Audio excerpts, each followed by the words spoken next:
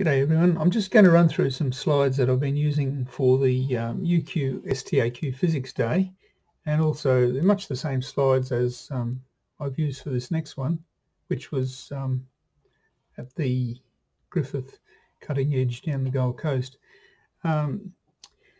Basically, I'm just going to run through a few little experiments that are probably useful for quantum physics. Just some that I've done at school with the students. Now they might seem pretty dumb, but because they're fairly simple.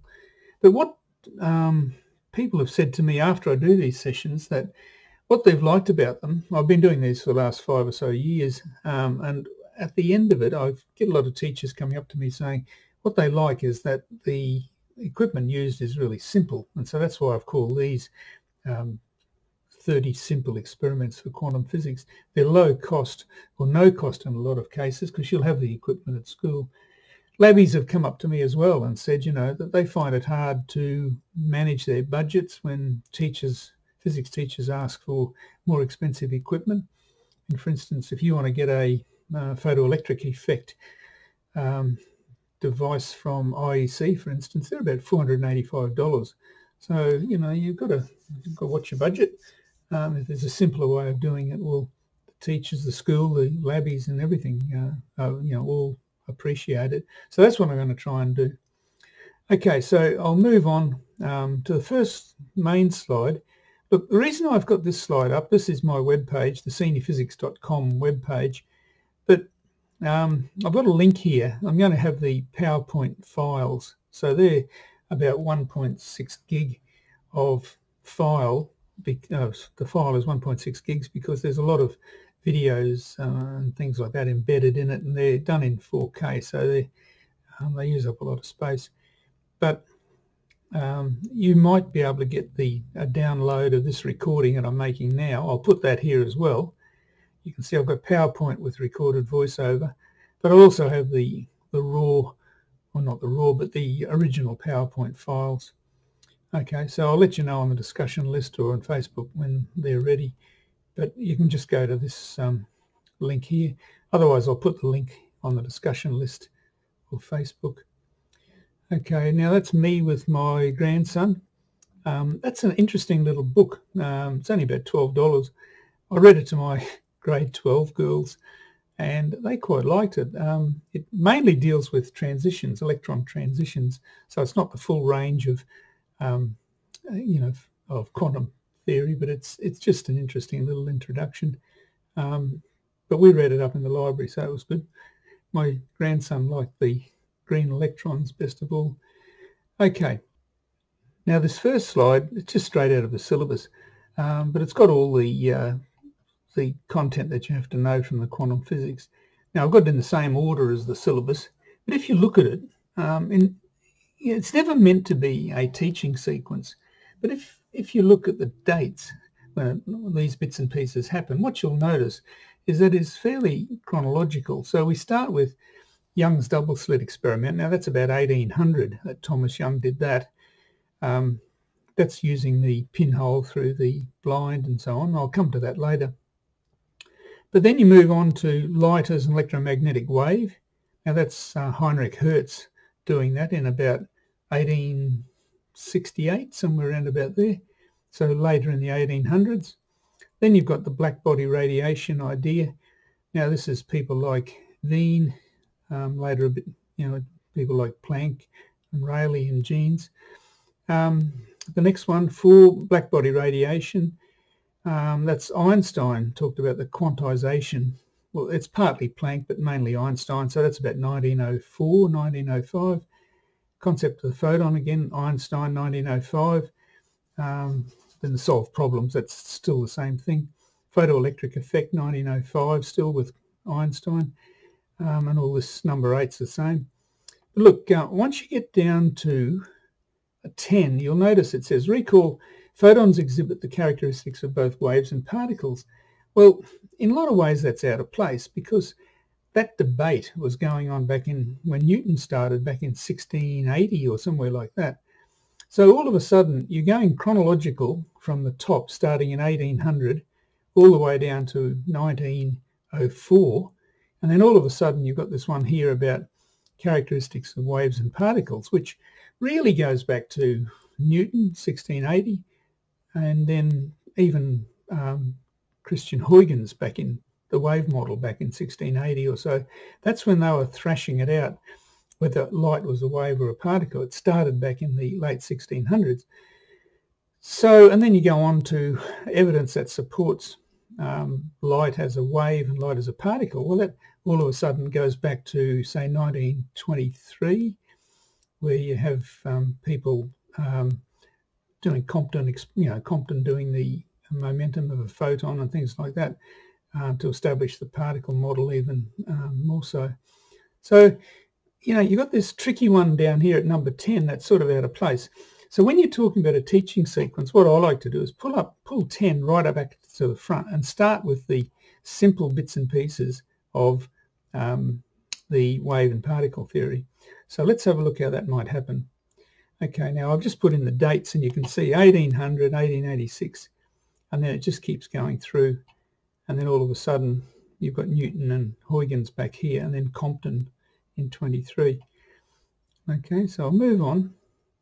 Now, the problem with the wave and particle model is neither particle supports all of the properties of light.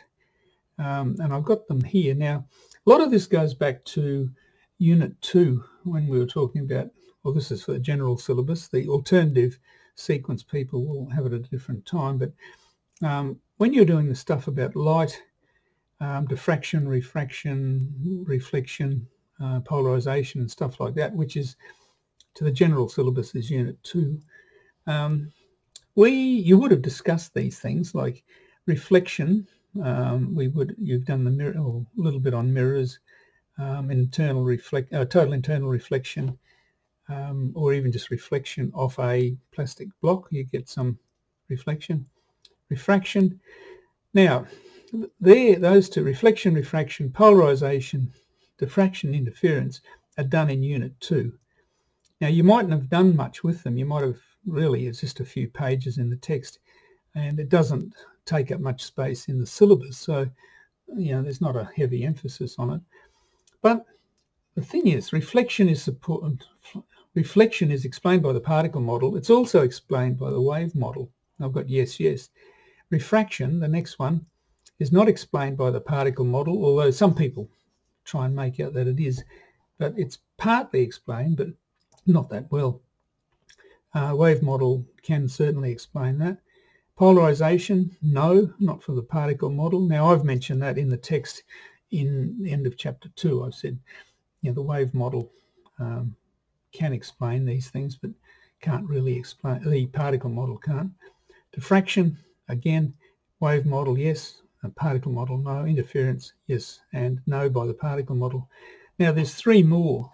But the first 5 takes you up to about 1900, before the photoelectric effect was investigated. So at the state of play in physics at 1900, we've got this conundrum here amongst these 5 properties, and some could be explained by the particle model and some by the wave model. But you'll see the wave model seems able to explain all of them, and so you'd think, well, Huygens and his wave model is the one to concentrate on, whereas the particle model can't do much. But all of a sudden, photoelectric effect, Einstein, 1904, you've got problems. And I'll just click through to the next slide and you'll see photoelectric effect can be explained only by the particle model. The wave model's no good. Compton, 1923, yes for the particle model, no for the wave model. Now, the syllabus doesn't mention the Compton model, Compton's experiment. Doesn't even mention, what you need to, what properties of light are important in terms of wave and particle model. It just leaves it pretty much up to the teacher to decide. And in the text, I've put it in because I think it's important. Millikan I haven't put in. That's the charge on the electron. That helps establish the particle model. So let's run through some simple demos you can do for all of these. So I'll go to the next slide. Now, this is nothing very profound. I've just got some masking tape on a bench, and you've got the normal up the middle. and I'm just going to roll a ball in from one side. If you watch,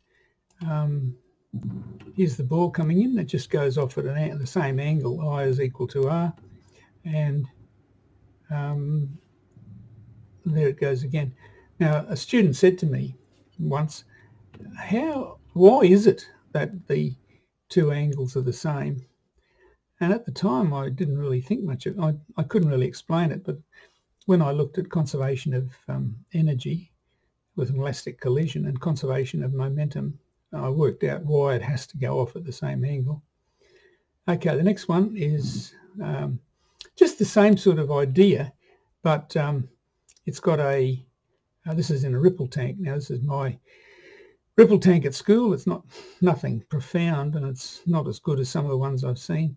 But look, all I'm going to do is I've marked, this is, the waves are coming in from the top going down to the bottom, and I've marked the wave fronts across there like that. Now that's the direction of propagation, and I'm going to put a barrier in there. Now that's just a block of, I think it's a bit of metal stood on its side, and that's the barrier. And now I'm going to draw, that's the normal. Okay, so that's, and there are the wave fronts leaving. They're the reflected wave fronts, and I'll draw the line of propagation as it goes out, and you'll notice the two angles are equal. Okay, so the wave model nicely explains how light can be reflected and the angles are equal. Okay, I'll move to the next one. Now this is refraction of water waves. Okay, so I've got the waves coming in from the top, and there's the direction, oh no, there's the wave fronts. Now they're the ingoing wave fronts, and I've got a piece of glass underwater there, so the depth of the water is shallow now, and you'll notice the refractions occurring. So there's the direction of propagation of the incident wave. There's the direction of propagation of the refracted wave. Now you'll notice the wavelength is fairly big there at the lambda. Here it's much shorter. So we say in the shallow it's a shorter wavelength. So shallow and short, and there's a smaller angle actually. If you look at the angle of refraction to the normal, it's smaller. So it's slower. So I use the 4S rule. It's shallow, short, and slow, and a smaller angle. Okay, so that's refraction explained using water waves. Now, here's the problem. I was saying before that refraction can be explained by the particle model, but there's one major problem, and let's have a look at how this goes. Now, I've just got a piece of cardboard bent, and you can see the line I've got through the middle that's bending the cardboard, and I've drawn the normal to that line. Okay, it's just sitting up on a little ice cream tub or something like that. Now, I'm going to roll a ball along this. Now, that's a slight incline, but when it hits the steep incline, it's going to speed up, but it actually gets closer to the normal. And that looks like refraction to me, you know, like water, going from air into water. It bends towards the normal. So let's try that. Okay. Now, I'm just shooting a ball bearing down. You'll notice it went closer to the normal. There it goes again. And now looking from the front, you can see it. So I'll do a slow-mo version of that. And you can see it speeds up, but also moves towards the normal. Now, if that was from air to water, you'd think, well, that makes sense. What's happened here? I'll just get that to the end. Now, if you, I'll just stop that there. If you think of what's happening, it's air to water. The angle goes from a big angle to a small angle. That makes sense. The problem with the particle model for refraction is, look at what's happened to the speed. It actually speeds up. Now you know very well that in air to water, the speed of light in water is much slower than in air. So the speeds are around the wrong way.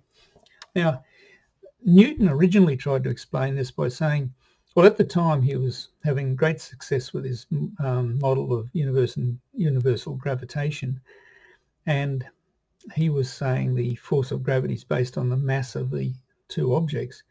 Well, what he was saying for refraction is that this substance down here, which is water, is heavier, it's more dense than the air. So of course it's going to speed up as it comes towards it because the force is greater. Now that makes sense in terms of gravity, but in terms of what's happening with the wave model, it's nonsense, it doesn't work. So that's a major problem with the particle model for light. Okay, so let's move on. Now here's the two side by side. Wave model, the light comes in, bends towards the normal, which is right, but it's also slower. Okay, I showed you that with the previous thing with the ripple tank.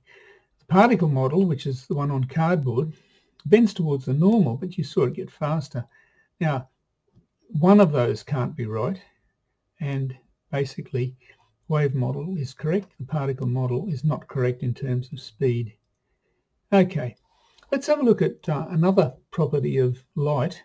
Now you can do this simply in the classroom. You just buy the sheets of Polaroid, or if you can't buy it, just get some old Polaroid sunglasses. Now I've got them adjusted so that the direction of polarization is parallel. So if you imagine this first one, now I don't know which way the direction of polarization is, I haven't drawn it on, but let's imagine it's vertical and this one's vertical. So when you cross them, in other words, put one in front of the other, it'll stay light because the wave, well, the light is getting through.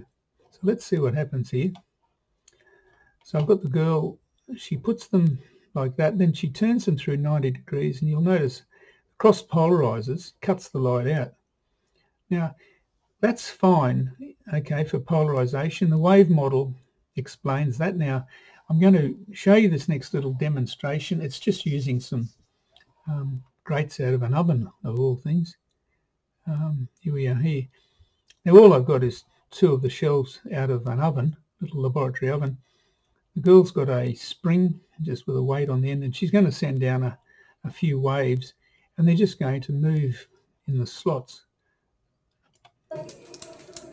Okay, but now she's going to cross the polarizers, or cross the direction, and she tries to make the wave and it won't go in. Well, that's pretty reasonable. So that explains how polarization of a wave, or how a polarizer can stop wave going through if the direction of polarization is crossed. Now that supports the wave model, and let's have a look at doing the same with a particle model. Here we go. Now all she's got is a particle, which is, you know, Newton would have called it his corpuscle, he would have called it a corpuscle, and I suppose today the equivalent would be a photon. So that's a photon effectively. Now watch what happens when the polarizing direction is not crossed, so they're parallel like that. Okay, here we go. Straight through, no problem at all. Now she's crossing them, they still go straight through. So that's a problem for the particle model, because you cross the polarizers and it goes through. So, you know, Huygens would have said to Newton, your particle model can't explain polarization, whereas the wave model can. But what Newton did was he wasn't going to give up on this, so he took it to the next step. And he said the corpuscles, effectively the photons, if you like, today, we might think of them, although they're a different sort of idea. Now this is taken out of Newton's optics. I had a look at the original, it's page 362. That's in about 1680 or something like that. He said if the long direction of the corpuscle is lined up with the direction of polarization, they'll fit through. If it's crossed, they won't fit through. Well, that makes sense. So if you now have cross polarizers, nothing will get through. So with vertical polarization, some will get through, the ones that are in that direction. When they're crossed, nothing will get through. So you'll have some light coming through a substance that has the direction of polarization up, but when they're crossed, nothing will get through. And so you think, well, Newton's explained that. It might sound like a bit of a made-up explanation with his flattened corpuscles, but that's how he did it. Now the problem is, have a look at this. If you now model, this is just in the classroom, I've got the girl with the lid from a specimen jar. Now that's your flattened corpuscle. So it goes through, watch, it goes through when they're parallel, but look, when she's crossed them, of course the flattened corpuscle won't go through. Now that sounds pretty dumb, but that works pretty well. So that's another way of doing it. So that Newton's corpuscle model can explain polarization, but the main problem comes now if you look at what happens next. If you take that polarizing filter again like I did before, but when you cross them, if you stick a third piece, and I've said it at the top here, a third polarizer between them, watch this. So she's got them lined up as before, cross them, and so it cuts out the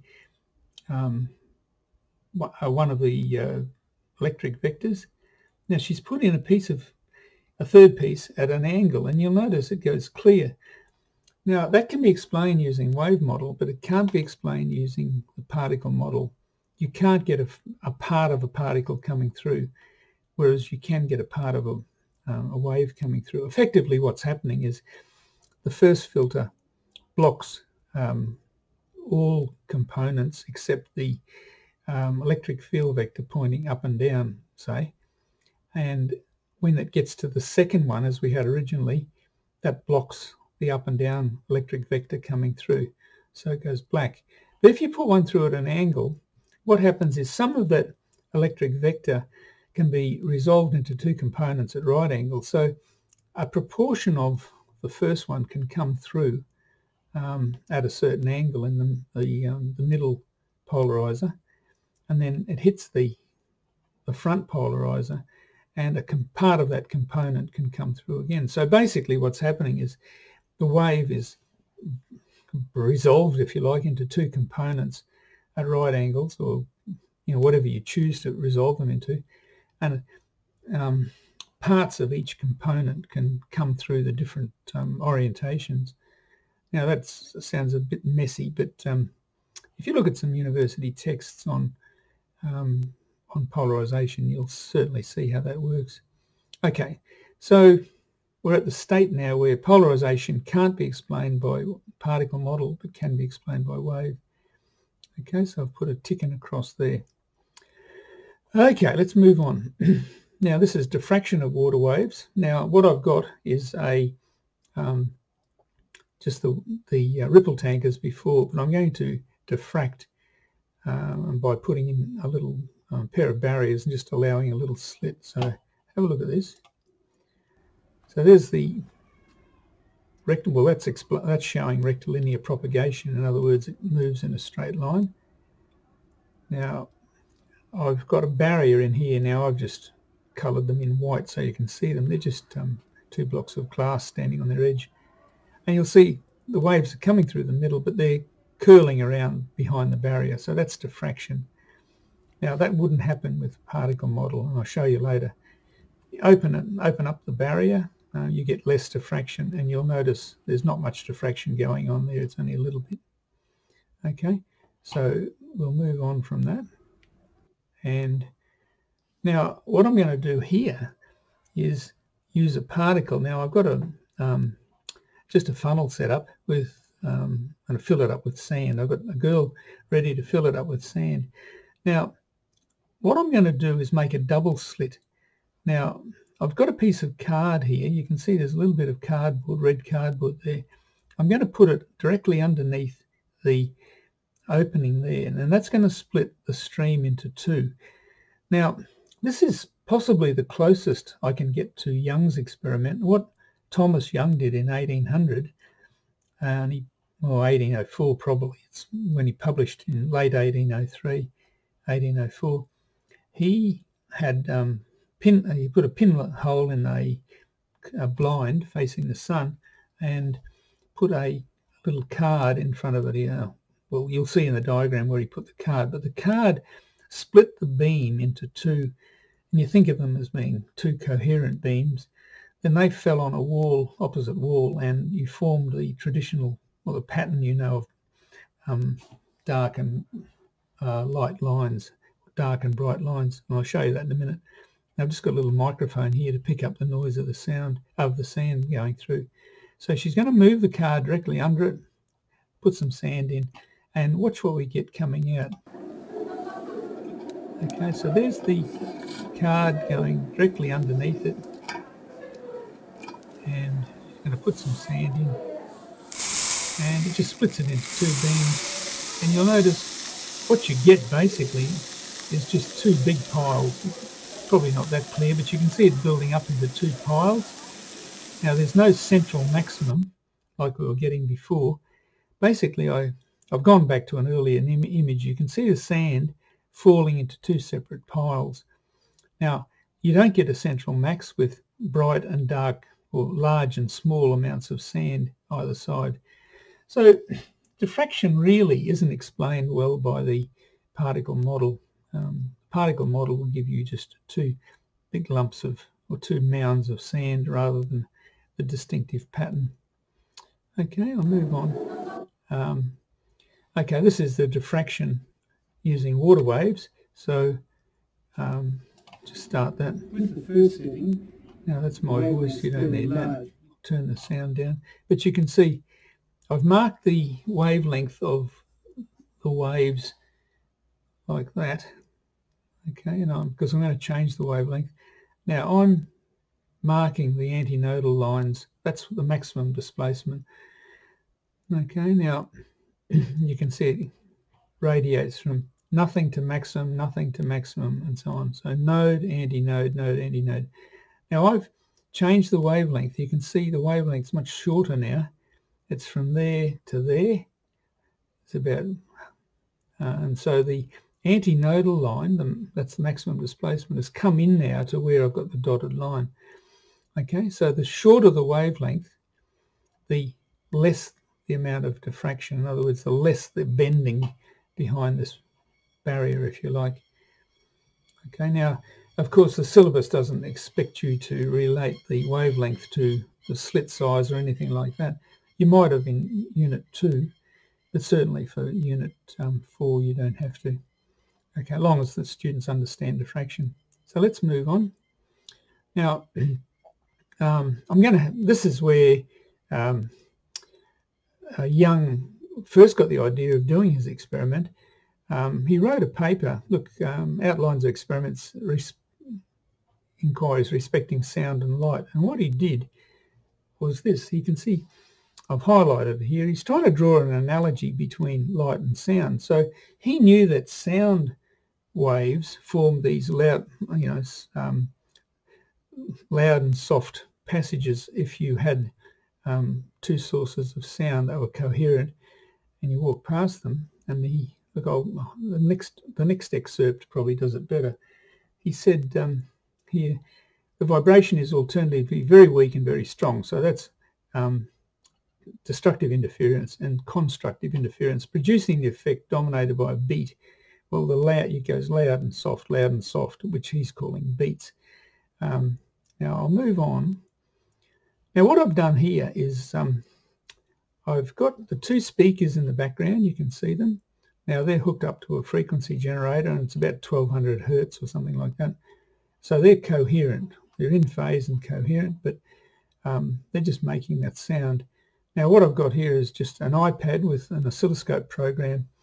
Now one teacher was impressed with this, and she said, "What's the name of the program?" And I said, "It's Oscilloscope." That's the name of it, and it's by a company called Onyx, O-N-Y-X. I think it was, it's only about $4 or $5. It works really well. You can display the waveform of the sound. So it's not a proper oscilloscope. It's just the microphone's picking up the sound and displaying it as a wave. Now, watch what happens when I've got a student walking past. That's the central max, where she is now. Okay. Now I've got a yellow tag for this, where the microphone is. Now it goes loud, then it goes soft again. Loud, soft, loud, soft. So she's picking up the maximum minimums, and that's what Thomas Young was referring to as a beat. So you're hearing beats as you went from the central max to a min, max, and so on. Now, what Young thought was, if that happens in sound, well, if light is a wave, as he was proposing, light should undergo this max and minimum sort of idea, this interference, diffraction and interference. And so he set up an experiment to test it. Now let's have a look at the experiment. Now, most books don't talk about the actual setup of the experiment. In fact, I haven't found any books. I've tried to talk about it in the Oxford one, but I went back to the original papers just to see what he said, and it's not that clear. But basically, he had a window blind and the sun was shining on it, and there was a little hole. Now, I don't know if he made the hole or it was there. It might have been a little hole for some reason. And the sunlight was streaming through. Now, what he did was he wanted to put some slits, so he wanted to divide that up into two. But he had the screen, which was just the opposite wall. So what he did was he used a mirror to deflect the beam to make it go parallel. And he says it was parallel to his bench. So he had basically where I've got the pointer, a bench there, and he had a couple of little stands on it. So he had a stand on the bench with a piece of card, and that cut the beam in two. Now, I suspect he might have had a lens or two in here. I don't know. It's hard to know. You think the light would spread out, but he doesn't mention it. So he had the card like I did with the sand, and that split the light in two. Now, this diagram is really side on. All of this is sort of side on, but you can see it's splitting up into two. You're getting the waves being produced by each slit, if you like, or each half of the light beam, and it's forming the typical diffraction pattern on the screen, starting with central max where it's white, and then it goes dark, white, dark, light, dark, and so on.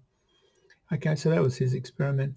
Now in the syllabus, they say your student should be familiar with Young's experiment.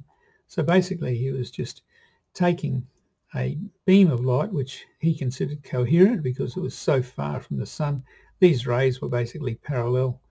The wavefronts would have been parallel from the sun. Just selected through a pinhole, and that was radiating out, and then basically split it into two coherent beams with a card, and you got the interference pattern on the screen. Now, often questions, I think in the mock exam, they might have said, what evidence did Young have for his model? And the evidence is the light and dark bands. The evidence is not constructive and destructive interference. That's an interpretation.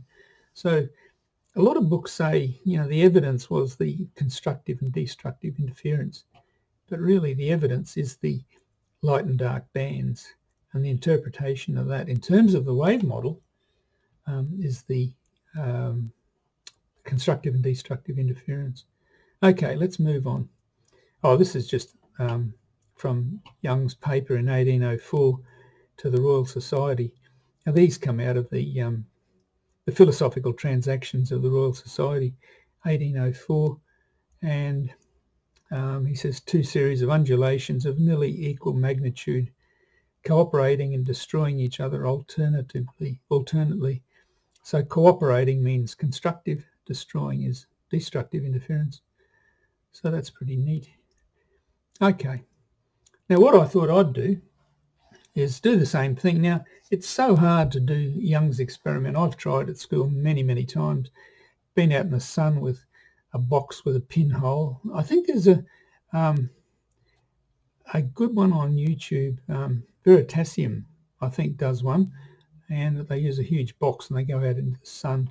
But he's more looking at diffraction. Oh, he's more looking at the dispersion of colours through a pinhole. But anyway, what I've done here is I've got a hair, just a tiny hair, or just a hair from someone's head, and I've just stuck it in this slide. You can see, where's my pointer?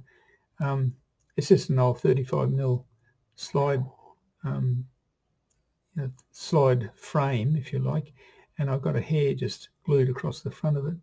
Now that's lit up with a laser, and that screen, that's my blackboard there. It's about 2 meters away, and it's just a nice little dot on the board. It's completely circular. So let's have a look. So I'm going to have a look at the board, and what you'll notice, it's a spot with little specks around it. Now I go back and look at the slitting, or the hair again. Now you can see it lighting up in the laser. Now I go back to the screen, have a look. Now all of a sudden we've got a lovely diffraction pattern. Okay, and that's because the hair has split the beam into two separate beams which interfere. Now that's an easy one to do for the kids. All he needs a laser and the hair out of someone's head, and basically you've demonstrated, well, something equivalent to Young's experiment.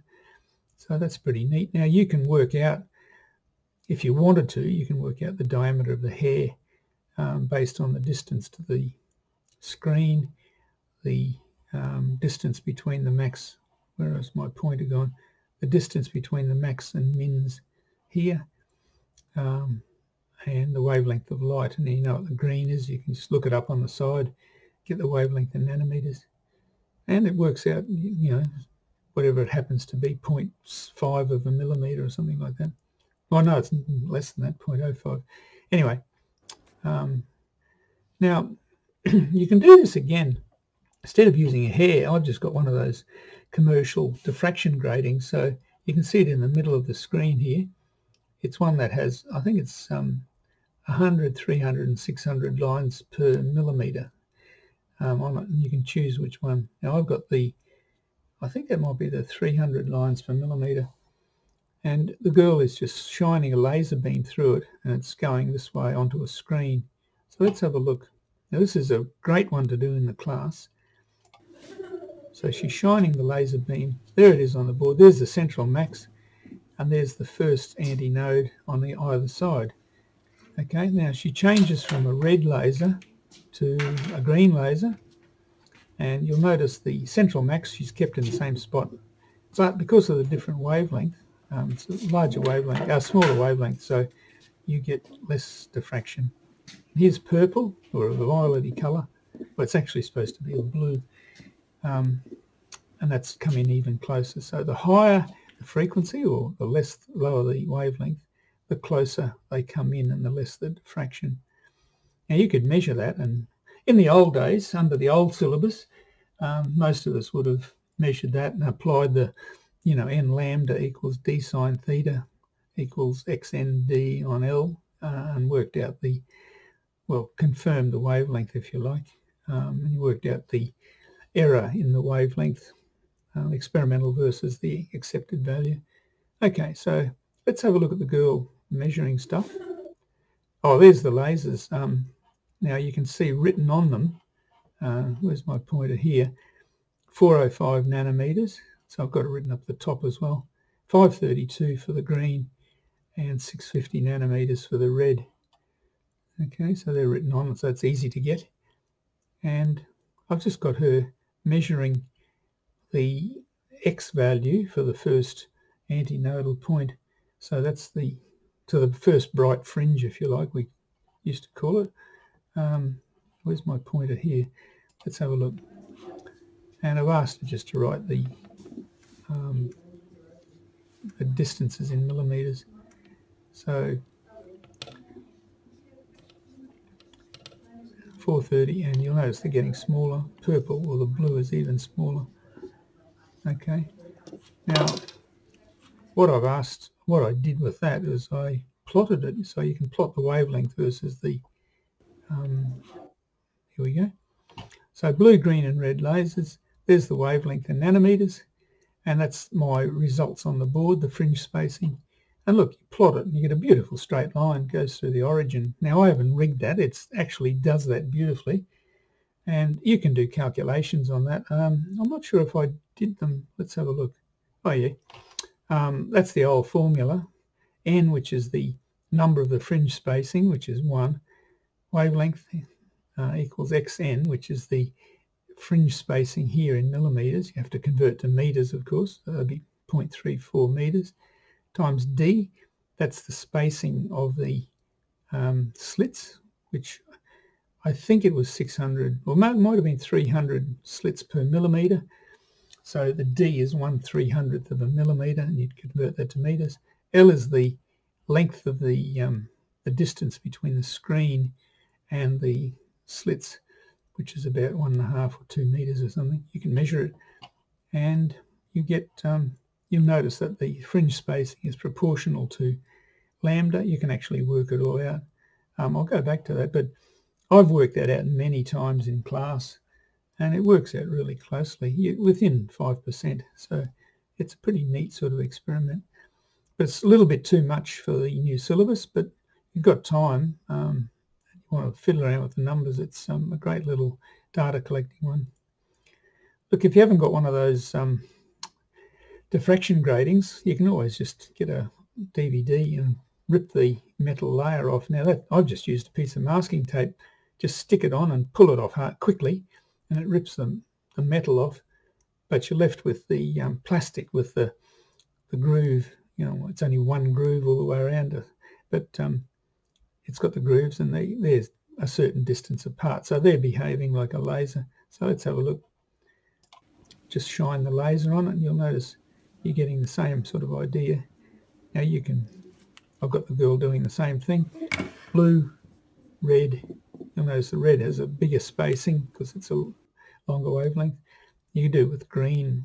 You know, if you measure all that, you can actually work out the spacing between tracks on a DVD, and you can look that up and do simple error analysis on that. It's quite good. Some other things I do. This is just showing a bit of interference, which can't be explained with the particle model. It's explaining it beautifully there, or it's demonstrating it beautifully with the thin film. So the light is slowed down and basically inside the film, and then it bounces off the rear surface of the film and then is reflected forward, where it interferes with the incoming reflected light, that's also reflected off the front surface.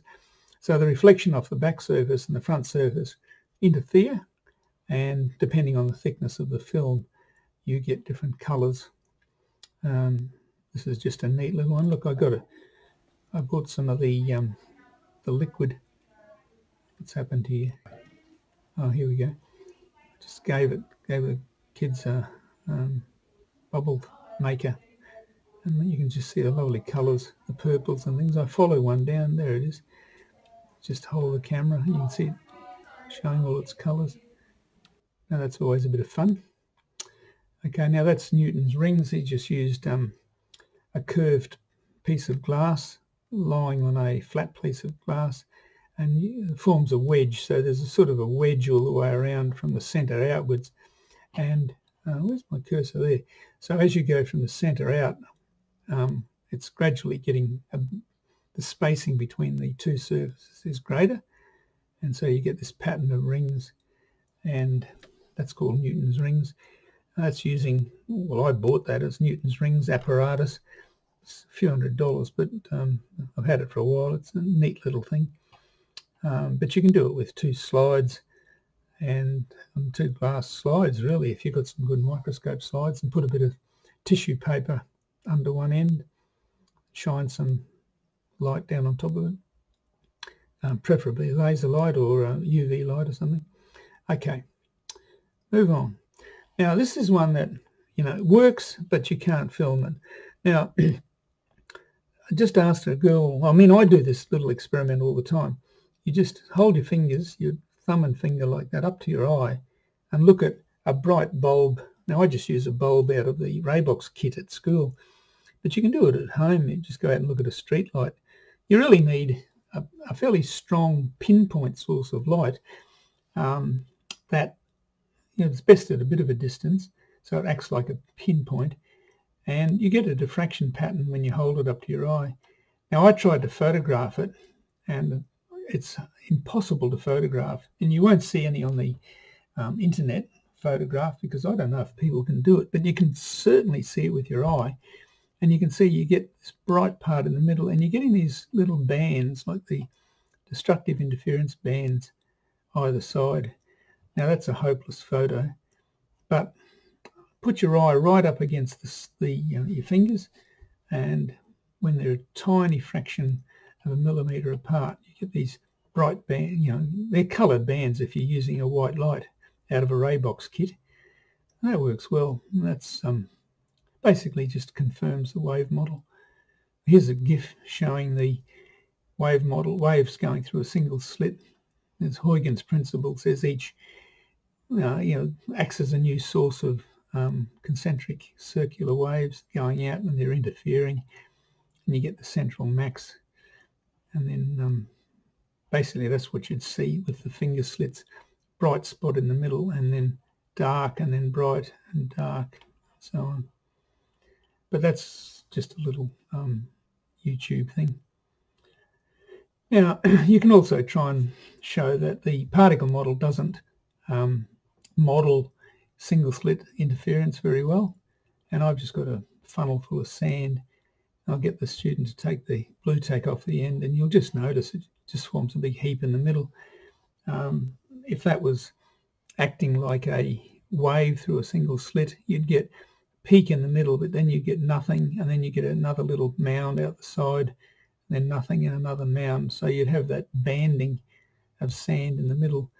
Now, you could argue that, you know, the sand particles don't match up to the slit size and all this, but really it's just introducing students to the idea of it, and it takes about a minute to do. So here we go. She just removes the, you notice, just forms a big mound in the middle. Okay, that's what, 10 seconds for a demo. Cost you nothing, and might make it stick in the kids' heads. Okay, now let's move on. One of the next ones is describing light as electromagnetic wave. Now, that's what the syllabus said, and so a question on the external exam could be describe light, or describe light in terms of electromagnetic waves. Now, the thing is, they don't really tell you much in the syllabus about what you're supposed to be saying, but these are the main points. Now, I've listed these in the text. I said, you know, if you're going to answer this question, cover these 5 points, and the marker will have to mark you right. If it's a 1-mark question, or it could be 2 or 3 marks, who knows, or it might be multi-choice. Okay, the first point is that it has to be accelerating electrons or oscillating electrons. So we've got here oscillating electric fields. That's produced by an accelerating electron. So in other words, an electron that speeds up and slows down. So it consists of oscillating electric and magnetic fields, so E and B, that are in phase. Now, this is a bit of a nightmare, because the syllabus says something about them being out of phase. Now, I checked with Ian McCulloch, and a UQ physicist, and he said, he scratched his head and he said, there's a few things in the syllabus that really need clarifying. If you go back to the original source, which is, I think it was either Giancoli or one of the major texts, it doesn't really match up with their source that they're quoting. But anyway, it's at right angles to each other, yes, and it travels at the speed of light, the speed of c, which is 3 × 10⁸. But remember, it's in a vacuum, and we always try and trap students by leaving out the words in a vacuum, and it doesn't travel always at the speed of 3 × 10⁸. In air it basically does, but in water it certainly doesn't. Now, another point in this the content point was the wavelength at peak intensity gets shorter as the filament heats up. So this is Wien's displacement law, and there's a bit of there's two terms you've got to be careful. There's the distribution law and the displacement law. So Wien had two laws, displacement law, distribution law. Now the syllabus doesn't talk about any, but we have to assume they're talking about the displacement law, Wien's displacement law. And in the text I've written it up, and it's always a possibility in the external exam. So look, anyway, I've just got a close-up here of the bulb out of a Raybox kit, and it's just a little filament there, and I'll just increase the voltage.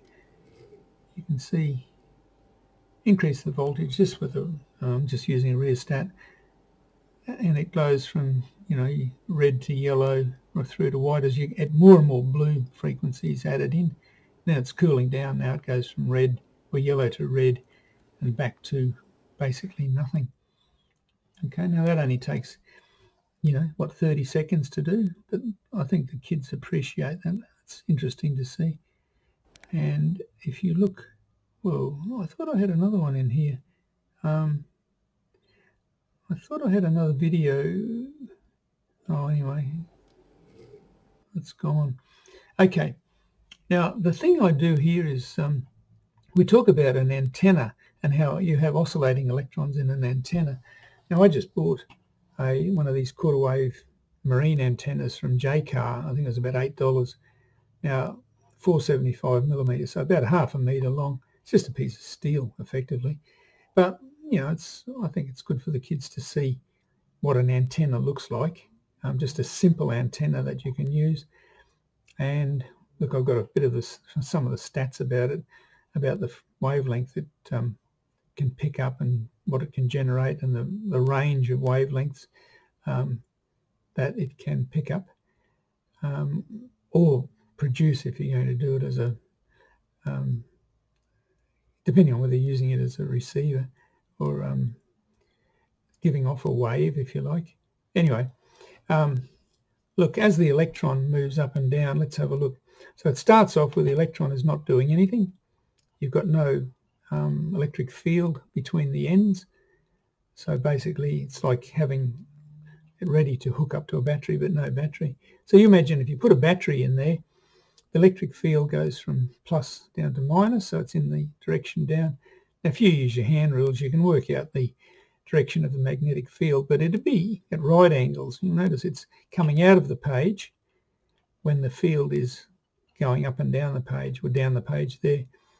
Okay, so they're at right angles, and then it cuts out, and then it goes back, and you've got the positive at the bottom.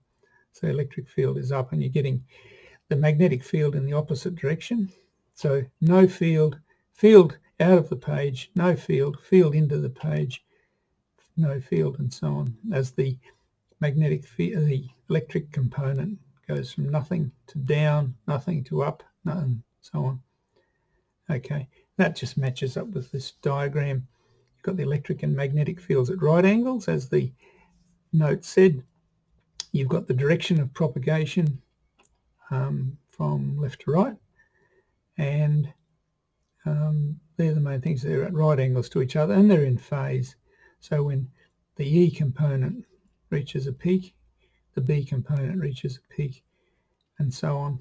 Now the syllabus, not the syllabus itself, but the glossary talks about something about being out of phase.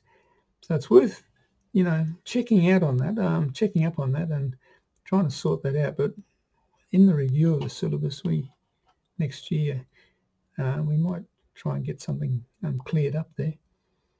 Okay, look, I just got a girl to do this. She's going to pretend she's moving a charge up and down this rod. So it's going to oscillate up and down.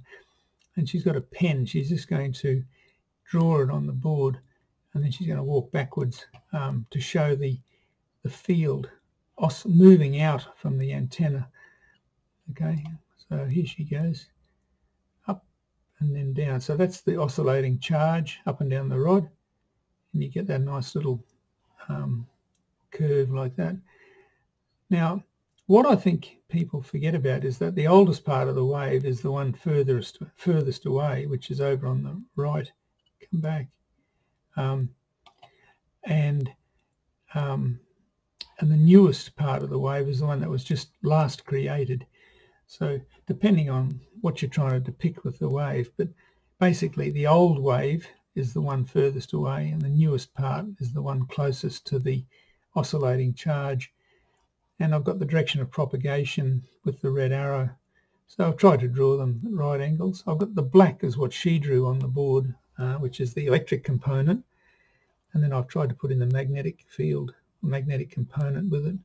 There's C, that's the direction of, for light anyway, from electromagnetic radiation. Okay, so that's not bad.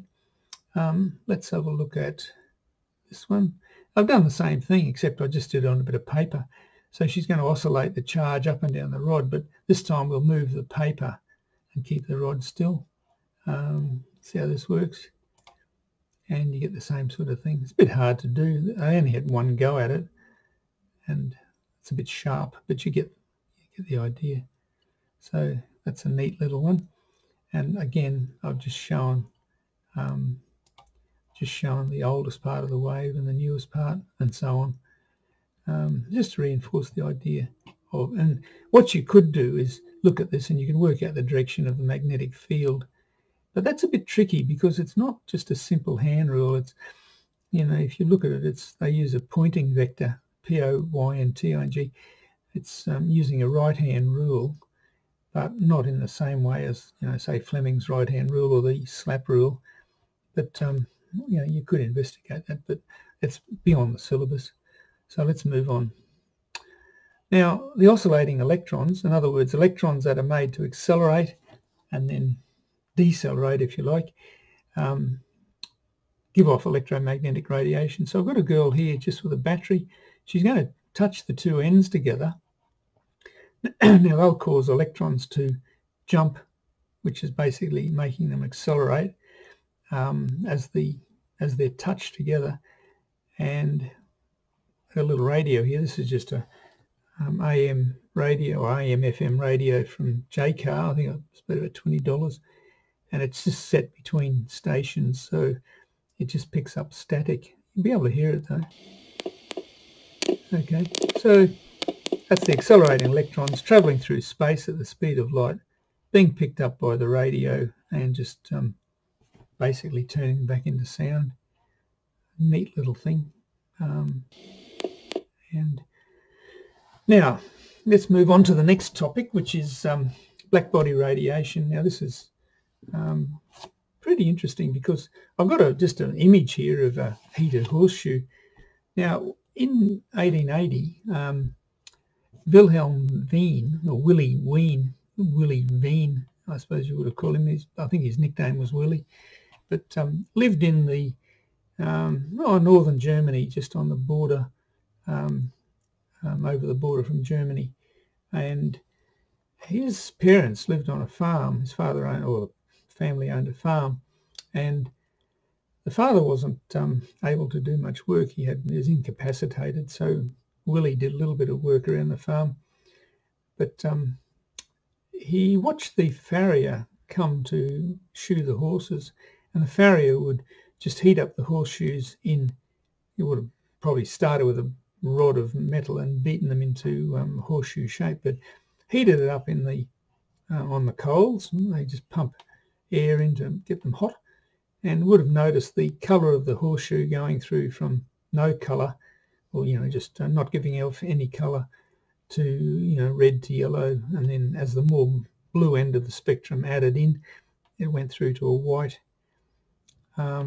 He went to university when he was about 18 or so, then came back to the farm, but he did a lot of work, theoretical work, and he developed his law. I think it was just after he finished, or maybe during his PhD, and that's Wien's law. Now, syllabus doesn't mention it, but there's a question in the mock exam that certainly has it in, so you have to do it.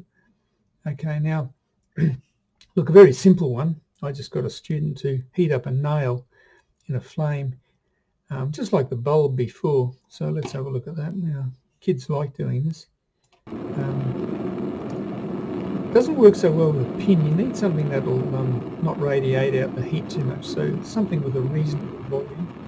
You can see that it's red with the tip going yellow, and it's getting hotter and hotter. It's going to a whitish colour as the more blue end of the spectrum keeps getting added in. And that was it, and she liked doing that. And move on. Now, I thought, well, let's do it with a horseshoe like Veen did it. So I went down to Capalaba in Brisbane, and I asked the guy at the dual controls shop. He converts cars into dual controls for riding school, driving school. And there's not many people around with oxyacetylene torches these days. They're expensive to maintain, to hire the equipment, to go through all the safety protocols and keep the training going.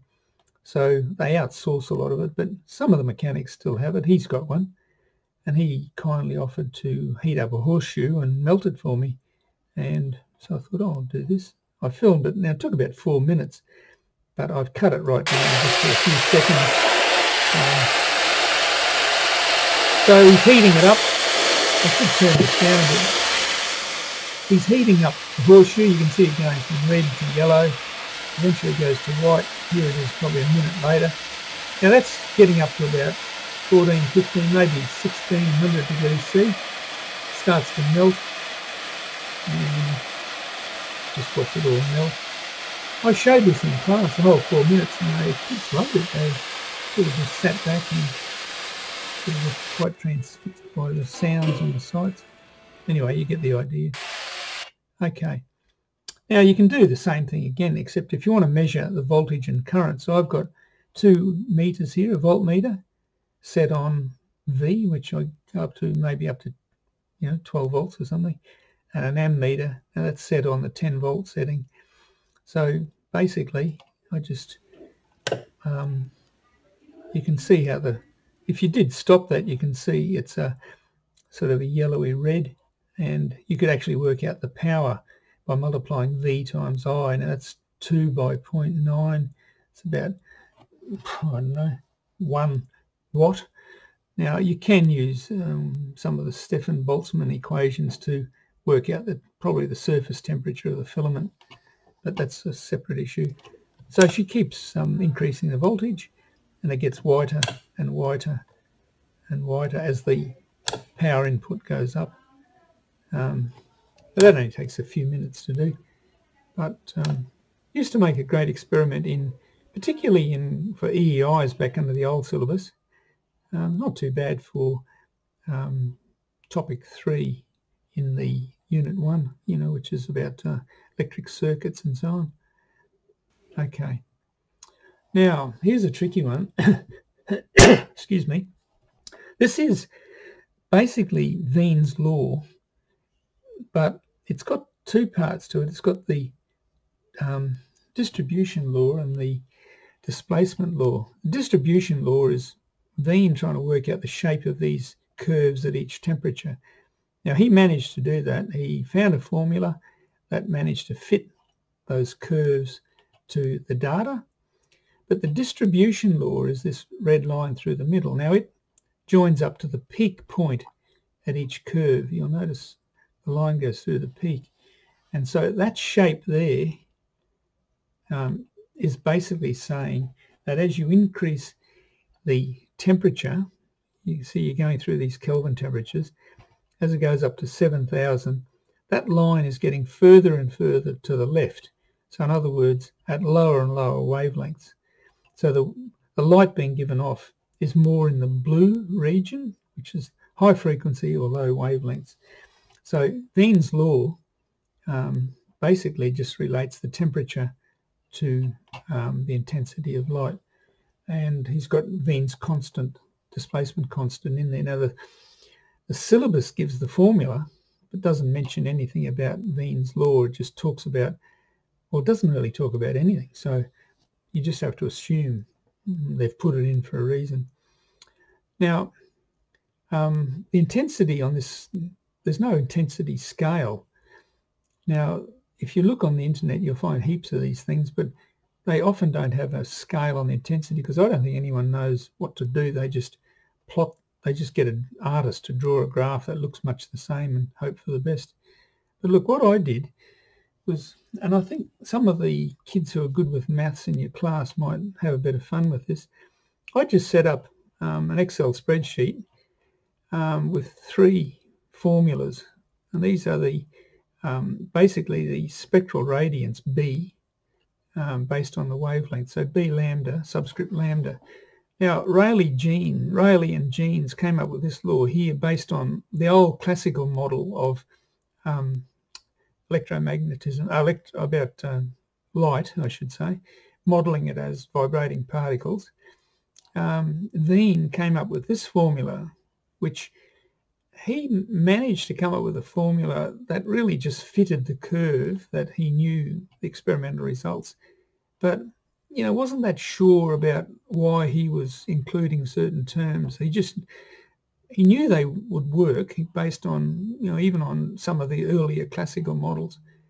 Now the third one is Planck's law. Planck wasn't happy with this because he knew it didn't make a lot of sense. He came up with this model here.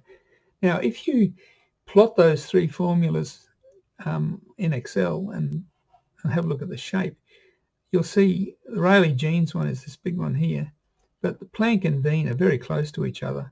So Planck came up with really a theoretical version of Veen's law that had a sort of a theoretical underpinnings that were correct, and of course we know the underpinnings were to do with light being in chunks that he called quanta. Now he wasn't really talking about photons, he didn't sort of think that far ahead, but Einstein later called them photons, and that's about 1904. But the reason I've included this is that it's in the mock exam, and you really need to, the question said something about show how this graph is consistent with the modern theory of quanta, and which one represents the classical theory. Well, this big blue one is the classical theory. That's the Rayleigh-Jeans law. Now that is called the ultraviolet catastrophe, because you can see that's heading off, basically just accelerating upwards. And as you get down into the down here into the ultraviolet range, down here between say 200 and 400, that line would be way up. The amount of light given off at in the ultraviolet should be enormous, and it would have been impossible. They called it a catastrophe for the theory, whereas Planck and Veen had that tapering off there, which is more consistent with the results. So kids need to be able to explain what this means when you see that graph. I've done it in the text. I've tried to explain it. Well, I haven't actually got that graph in the text. I've put it in the questions, and I've given the answers, model answers for that, because it's not really in the syllabus. It's just in the mock exam. This is just the light given, or the radiation given off by objects.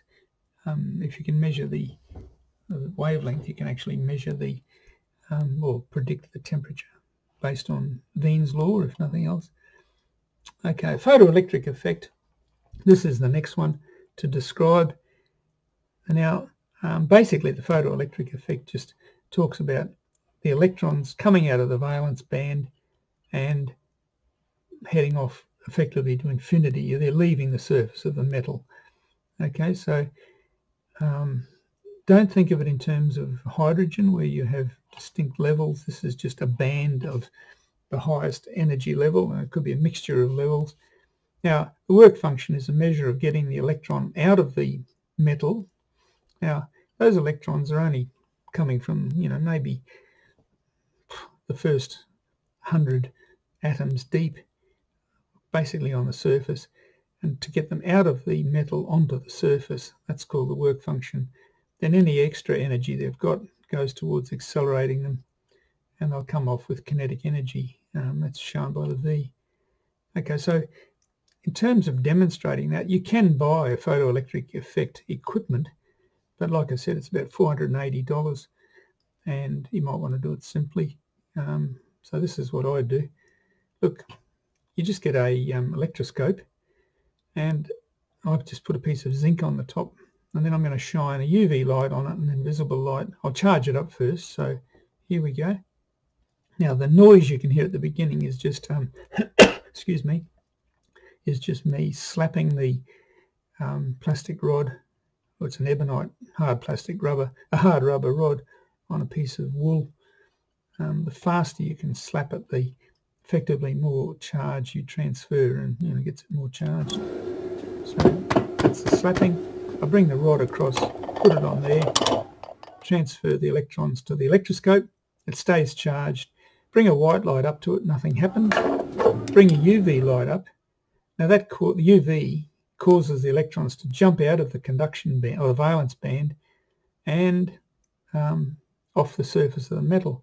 So basically the electrons are taken out of the electroscope, so it makes it collapse. Okay, so let's try that again. Oh, that's zinc. Now you can see I've written here the work function is 3.63 electron volts. Okay, now I've just got that there as a number to use in a minute. Let's have a look at aluminium. Now look, the work function is 4.28. It's bigger, so certainly white light won't do anything to it, so I haven't even bothered. But let's see if ultraviolet light has enough energy, if the photons have enough energy to cause the discharge of the electroscope. In other words, giving the electrons in the aluminium on the surface enough energy to make them leave. Okay, so charge it up, charge up the rod, put it on the electroscope, remove the rod, it stays charged, bring up a ultraviolet light, and nothing happens because the photons don't have sufficient energy to overcome the work function of the aluminium. So that's good enough. I mean, that's a neat little experiment. I had a lot of trouble getting it to work, but anyway. Now another one I do is I've just got some spectral tubes hooked up to 10,000 volts. I've just got the girl, she's going to get it to discharge like that, and then she's going to turn the voltage down basically so it stops discharging. Then I'll bring up some lights. Have a look at this. There's my arrow. Okay, so it's just, she's turned it back enough, just a little bit. Bring up a UV light, and look, it increases the energy of the electrons at the electrodes, and it discharges. Now if you do that with white light, nothing happens. Here she is, look, turn it back a bit. Now, there we go. Bring up a white light, and nothing happens. Okay, so white, even though it's got a bit of UV in it, doesn't have the same energy. The photons don't have the same energy as UV light. Now, as well as the external photoelectric effect, which is what you just saw, and the syllabus really only talks about that. Oh, it doesn't even say it really, but judging by the model exams. But look, you can have what's called the internal photoelectric effect, and in that case, you've got the electrons. There's two levels in the electrons. There's a valence band, which is the highest occupied level, but there's a conduction band further up where the electrons can move freely through the lattice of the metal. Now, if you do this with substances that are semiconductors, what you can do is this: you bring in the light. The light will cause the electrons to jump up into the conduction band, and then they'll fall back down. Now look, here's a picture of a light-dependent resistor. These are about $1.50 or so from JCar, and there's a just a schematic for it. It's just a little semiconductor, cadmium sulfide probably, on the surface there. Okay, just a nice little one to demonstrate. Now you can see there's the little little light-dependent resistor. I'm just going to increase the voltage. No, what I'm going to do is I've got a girl who's going to well, firstly we're going to measure the resistance, and you can see it there, it's about 5, and the scale there is k ohms, so it's 5 k ohms. Now that's with light shining on it. If you make it go dark, it stops the electrons jumping into the conduction band, so it stops it from being such a good conductor. In other words, increases its resistance. So watch this. So here we go. Now she puts a hand across it, or a finger on it, so it's 6 k ohms at the moment, and righto, make it go dark, and look, it's up to 66 k ohms now, so it's 10 times the resistance. That's because she's stopping the electrons jumping by cutting out the light. Okay, so that's a nice little one to show. And look, you can use that if you've got time, you want to make up a circuit. I've just made up, here's that thing there is the light dependent resistor. I've got a NPN transistor there, and a light emitting diode here, and a protection resistor, another resistor here. So what happens is I've got, this is the 0 terminal from a power supply, that's 9 volts. Now the 0 is all the way across here. Now if that's acting in bright light, that's acting a very high resistance, and a very low resistance. So effectively that 0 voltage, where's my pointer, that 0 voltage extends all the way across to here, because that's acting like just a piece of wire really in bright light. So the base is held at 0 volts, so that transistor doesn't conduct, so this thing doesn't light up. But watch what happens when we make it go dark. So you make it go dark, the light comes on. Look, I'll just stop that for a second. Oh, I'll stop it. Hang on, where's my pointer? I'll just stop it here somewhere. Anyway, you get the idea. What's happening is, there we are. When it goes dark, that effectively is making this a very high resistance. So it's like taking that whole thing away.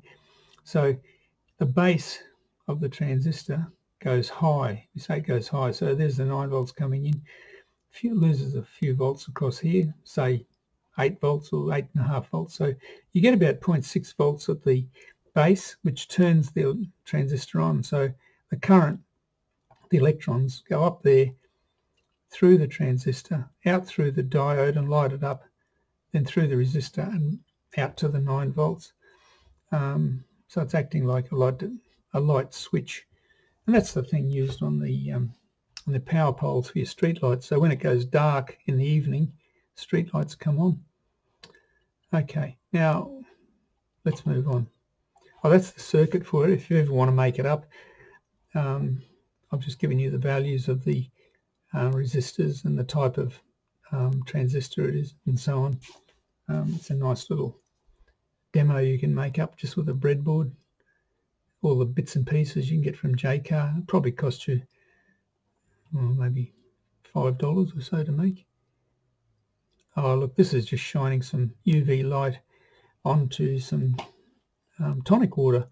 Now the quinine in the tonic water absorbs the UV, absorbs in the UV, but then there's a transition inside the quinine where the electrons jump a little bit. Well, don't actually jump, they undergo a transition to a lower level by a non-radiative transition. So they don't give off light, they just basically lose it as heat or in oscillations of the electrons, and then they jump. The electron jumps to the bottom level, but it's giving off light and goes in the UV, so it's absorbed in the UV, but fluoresces in the, in this case, in a yellowy sort of colour, you'll see it. So she shines it on. That's white light, so nothing much is happening. But look at UV light, so it absorbs the UV light, but emits in the yellowy green part of the spectrum. And oh look, I've just done it with some fishing lures, just some stuff from BCF. Boating PF, yeah, BCF. And basically it's just the light is absorbed in the UV and it's given out in a different frequency, so in a visible frequency. Okay, but it lights up really well. Look, oh, that's, I think I had a, where did we go? No, I was just going to show you that here, where's my pointer? If you, I just had a piece of,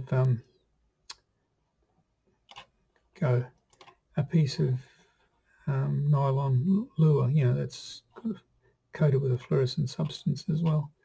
Anyway, but you can see here it absorbs in the, well, it's not so much in the UV, but it absorbs in this bluey region and then emits.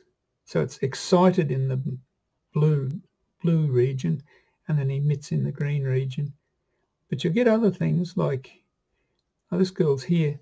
Her teeth, you know, because they're made from dentine, which is basically a hydroxyapatite. So it absorbs, it's excited in the blue-violet end of the spectrum, but then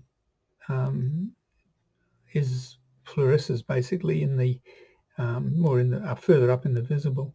And she's just chewing on some vitamin B tablet. So the vitamin B similarly absorbs at a lower wavelength and gives it off at a higher wavelength.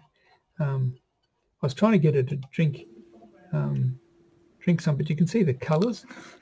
It's a bright bluey sort of yellow. It's a horrible colour. But if you make it up in a solution and drink it, you can have a mouthful of this glowing liquid under UV. Okay, well, here's the UV tablet. Look, they absorb, where's my pointer? They absorb down here in the UV.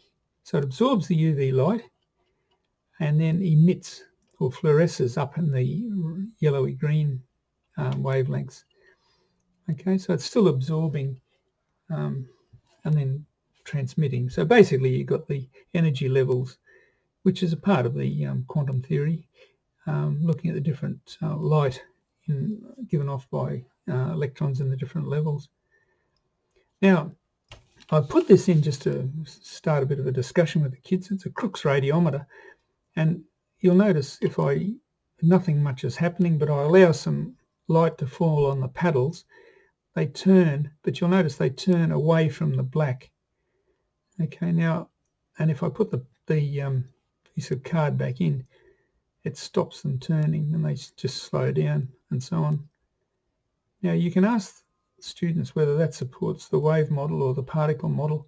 The answer really is it doesn't, or you can explain it by either model. Some people try and tell you it's the momentum of the photons that's causing it to happen, but it turns out really what it is the black side of the paddle is heating up more so than the white sides. So the gas expands on the back and the gas tries to get across to fill up because you get a higher pressure, the gas then goes across the edge of the paddle to go to the white where it was lower pressure. And so the movement of the gas particles from the black to the white has to be counted by, conservation of momentum, and you can work out the direction it must move. So it doesn't really support either model. It supports both, or if you like. Now, a nice little experiment you can do is measuring Planck's constant using some leads. Look, I've just photographed, I bought 5 leads from JCar. They're about $1. Oh, I don't know if they're $1 each. Oh, here we are, $1.10 each. But you've got to get the clear ones. Now, they're all clear, except I put a voltage across each one and photographed it when it lit up. Here's the red ones with the coloured glass. Now, you don't use those because the colour is not... You want the colour of the actual light in the semiconductor part, not just in the plastic itself. Now, this is what the syllabus says. Describe the concept of a photon, solve problems, describe the photoelectric effect, define the term Planck's constant. Well, we can actually measure Planck's constant using this. Look, this is all I did. If you think of, I was talking about the internal photoelectric effect. Basically, electron in the valence band can be raised into the conduction band by putting in some energy, so electrical energy from the power supply. Now that supplies FV, which is the forward voltage that those diodes turn on at, times the charge on the electron, or the elementary charge. So that's the energy that each electron gets from the power supply. Now that electron then falls back to its original level and gives off a photon. Now you do get a little bit of energy losses inside the junction, the PN junction, which is in the diode part of it. But basically the energy going in equals the energy coming out. And so V times Q going in equals HF. So what you can do is this: set up a little circuit. I did a simpler circuit than this because I had a variable power supply rather than the ordinary laboratory power supplies just go up in steps of 2 volts. But if you can get one that goes up continuously, you can eliminate all of this and just gradually turn up the voltage and measure when the lead turns on and measure the current at the same time. But here's the original circuit I did. You can see the lead down in there, voltmeter, ammeter, switch, rheostat just to adjust the voltage, because this is the voltage in 2 volt steps, which is not accurate enough. You need to get up to 2 volts in small steps. Here's the one I did. Look, I just have there's a resistor there to protect the lead so it doesn't burn out, and basically just the voltmeter and the ammeter. I've got that reading in milliamps.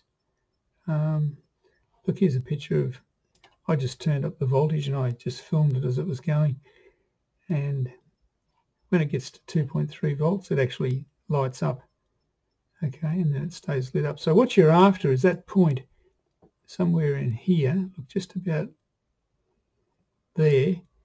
You can see the light is just coming off through. You can see at the top of the lens, and then it just gets or maybe there somewhere. Now, to get the exact value, what you can do is this. Just watch what happens. Now, I gradually turn up the voltage. You can see here it's going up. The current is 0, and then all of a sudden, you'll notice the light comes on. There it is there, 2.17 volts. There's no current yet, but I'll just keep going a little bit more. Right, 2.3, a little bit more, a little bit more. It's getting brighter and brighter, and then all of a sudden you're getting some current. Now, if you had this reading in microamps, you'd see it, but I just did in milliamps. Okay, so really you're getting pairs of data, and if you plot that, you get something really interesting. Right, I'll let that go right through. You best to stop at about no more than 50 milliamps because you tend to burn them out. Now look, I plotted that, and you get this lovely looking graph, and you'll notice it's got a bend down here about 1.67 volts, like I said, and then it shoots up. It's fairly linear. Now the question is, what's the turn-on voltage or the forward voltage that it turns on? You can just put a ruler and draw that through there and see where it cuts the voltage axis. Look, I've done it. There it is there. So we consider this to be the forward voltage. What's that, about 1.5, 1.8, about 1.86 or something like that. Okay. And then I did it for the 4 colours that I got from JCar, and just did the same thing. Just plot them and draw a straight line to get the forward voltage, or the cutoff volt, or the starting voltage, if you like. And look, I plotted this. Now here's the wavelength for each colour. Now that's in the catalogue, or you can look it up from the JCar website. Convert that to a frequency, and there's your voltage. So you plot frequency versus voltage, you get a pretty straight line, almost goes through 0. There's a bit of energy losses, but basically you you know, you do get some of the energy losses in the PN junction, so that's a little bit of systematic error there. But it's pretty straight. If you can get a couple more, you could get that straighter. You've got to be careful about, I think the aqua, I've said here, look, aqua avoid. I think it's a mixture of two different types of semiconductor. To get the aqua color, they mix a couple together, so it's not a single voltage or single compound with a single frequency. Okay. Look, the simple equation is E equals HF. Now that's in the syllabus. So I'm letting E equal VQ, which is in the syllabus for unit. I think that's probably unit 2, but unit 1 might be also in unit 3. So I'm letting the energy, the voltage, V times the electric charge on the electron equal the HF. So rearrange that. And now V on F is the gradient. So Planck's constant H is the gradient times the charge on the electron. So if you look back here, the gradient was 0.4203. So there it is there, but the bottom, whoops, the bottom scale was by 10 to the 14. Okay, so why have I got minus? That's something's gone wrong here. Oh, yeah, it's V divided by F, yeah. So that's by 10 to the negative 14, of course, times the charge on the electron, and you get that value there. Now that looks like Planck's constant to me, but I just did the absolute error. It's Planck's constant minus, sorry, the observed value here minus the accepted value. That's the error, absolute error. Just work it out as a percentage error. We get about 2%. So that's a pretty neat little experiment if you want to measure Planck's constant. Now look, we're nearly finished. The second part, really, there's not a lot going on here that I can do in the classroom. Rutherford's model is probably the only bit, and the line spectra of hydrogen, really. So look, all I've got here is a wine glass with a raised base. So that's acting as a potential hill. So think of the base as being the positive charge in the nucleus. And I'm going to roll in alpha particles, which are just marbles or steel balls. And they're going to be repelled by the positive nucleus. But it's like a potential hill. They've got to rise up, so they deflect off. So now, if you remember, Rutherford said it was like firing bombs at a piece of tissue paper and them coming right back at you. So you can see that one. Watch this next one. Oh, it's coming straight back, as Rutherford said. So just a little simple little demo to show the scattering of alpha particles off the nucleus of a gold foil, gold atoms, really. So that's pretty neat. Now look, I've never had much luck with this. So I've got a hydrogen spectrum tube here. I've got a spectrum analyzer hooked up to it with a little piece of cable with a little optic fiber in it. So it's measuring, it's taking the light from the hydrogen discharge tube and analyzing it. Now I've seen some really clear ones done by teachers, but something's gone wrong with mine. I just couldn't get it to work very well, but I'll give you the idea of what you get. So there's the hydrogen discharge, and it should have 4 lines in the visible. It's taken down to just a spectrophotometer, and this is building up a picture, and you can see a few peaks in there. Now, if you leave it long enough, it'll build up a picture with 4 major peaks. Mine didn't do that, but you can see a couple of peaks are starting to build up, but it keeps sampling. But I think I was getting a lot of white light coming in, and it wasn't working too well. Now I've seen that done really well, so I urge you to have a look at that if you've got that equipment. And now this is just a simpler one. All I'm doing is looking at a spectrum of hydrogen. I just bring over a diffraction grating and bring that up close to the camera lens. I'm just using a phone. And now if you look to the side, you can see the lines. There they are there. There's the red and aqua lines. There's a couple of purple ones that don't show up well, but that's how many centimetres they are from the central max, if you like. And based on that distance, and based on the distance you are away from the light, the way the distance between the slits and the light, and you can actually work out the wavelength of each of those 4 lines. And I actually did it for 2 lines, the major line. Look, I got 666 nanometers. The accepted value is 656. 491, the accepted's 487, and that's about it. So I'll just finish there. So I had both sessions, the UQ and this session, so both basically the same. Okay, everyone, thank you very much for that, and that's about it. Bye.